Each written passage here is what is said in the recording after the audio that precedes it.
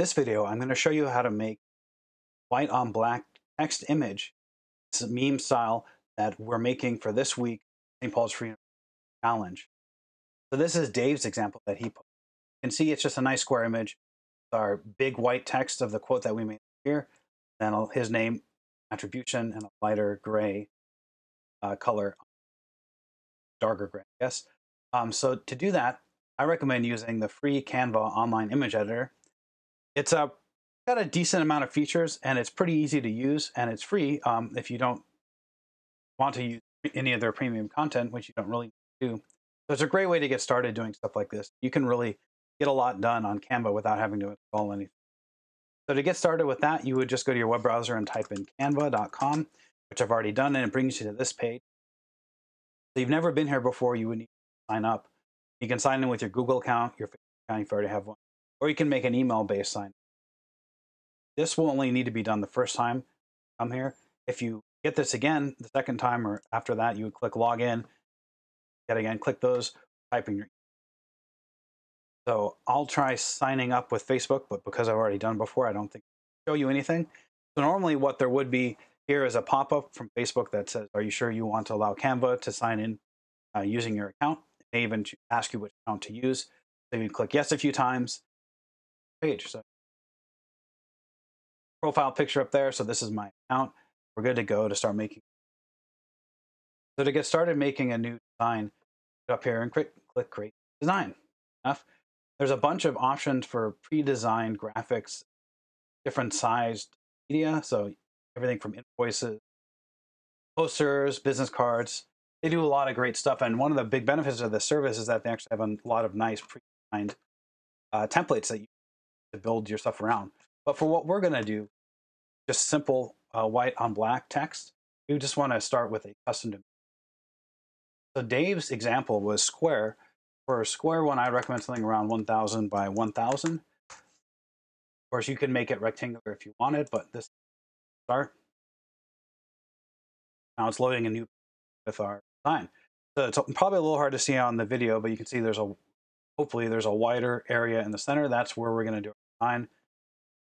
The rest of this is where we control what we're adding. On the left has all the options to put in, and by default, it shows you templates for their pre-designed graphics that fit into the shape. But we don't want to use that. We just want black background and white text. So to make the background black, we go here, third from the bottom, background, which is a nice option. But we're going to go with our black up here. That makes the background black. Then add text. We'll go 2 or 3 up from that, and click text. There's once again a bunch of options, but we're going to go with something fairly simple. We'll just click add heading because it's fairly big text, and then type in your quote. So this is one that I made up.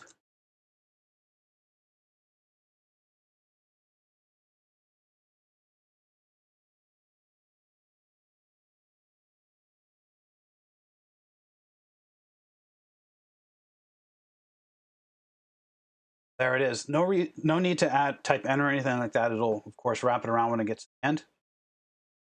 And we'll need to correct its position, but first it looks like we are going to have a little extra room, and I don't really like this font. So to change the font, you can go up here to the top left of this wider area, click on the name here. It gives you a bunch of options on the left side here. So you can look around, choose anything you like. Now these ones with the little yellow crowns, those are ones you would actually have to pay for to use.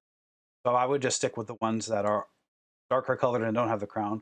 I like intro. It's one I fairly regularly, so I'll click on that.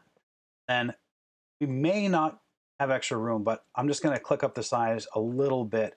That's 70 right now. I'm going to go up to 72 to that look. Now to move the text up to the center, all you do is hover over any of those blue or cyan colored rectangular box around it. That's the bounding box, so the words won't ever get outside of that range. See, if we scroll down, words are way down here. So if we hover over it, you can see that there is 4-arrow pointer, or the pointer changes in the 4-arrow when it's in the right spot. And you can click and drag it up. When you get near the center, there it is. So if we get near the center, it actually shows those reddish, or I believe they're technically magenta colored lines. You have both the middle, one in the middle that's horizontal and vertical, means you are perfectly centered. So there we are, perfectly centered. I think maybe this might be a little big. I want a little, so maybe we could go down to 64, but I kind of want it a bit bigger than that. So you can actually, instead of clicking this drop down, you can type in any number you want. So let's just try 68. That looks pretty good. So now we're going to have to drag it down so that's centered. Bam. So those are our words. Now we need to add our little attribution on the bottom. To do that, we'll click text again. I'll just add the one that says a little bit of body text because that's one of the smallest options. Okay, and for the name, we actually don't want it to be as white. We want it to be grayish so that it blends in a little. So to do that, I would just select all the text by just dragging over it. Or if you want, you can use Control A or Command Back.